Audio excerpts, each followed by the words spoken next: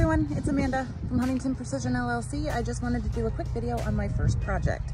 Now, my first project is this building, which was a school that was no longer being used by the district, and a group of us, like-minded community-centric individuals, went to the town and formulated a non-profit to run this as a community center.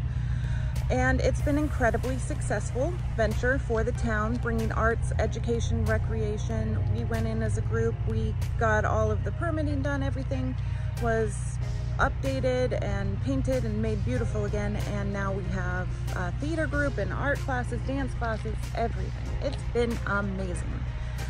So, just so you know, not all renovations are for profit. Sometimes it's just for the betterment of the community.